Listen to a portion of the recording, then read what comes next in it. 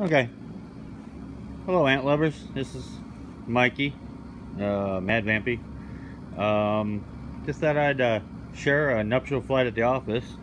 It rained yesterday, and it's warm today.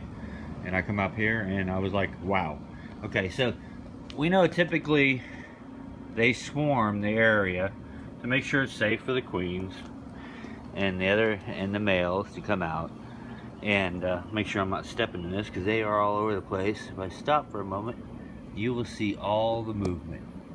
I mean, literally, they're swarming. And you'll see, if I can stop the thing, you'll see along in this area some of the queens and so forth. You just got to see their wings.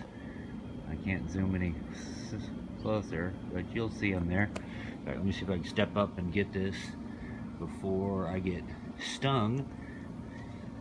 Let's see. You can see right there, so forth. They are literally all over the place. So they're doing this area here and swarming in this area, which leads along that area. There's a large mound over here, and they are swarming. If you can zoom, you can see all of them there, preparing for the flight. You see all the queens and males there, all the ones with the wings. They have gotten so aggressive to make sure it's safe that this ladder, they have climbed the spool of wire. You can see them out there. They have climbed the spool, and they are all over the ladder itself.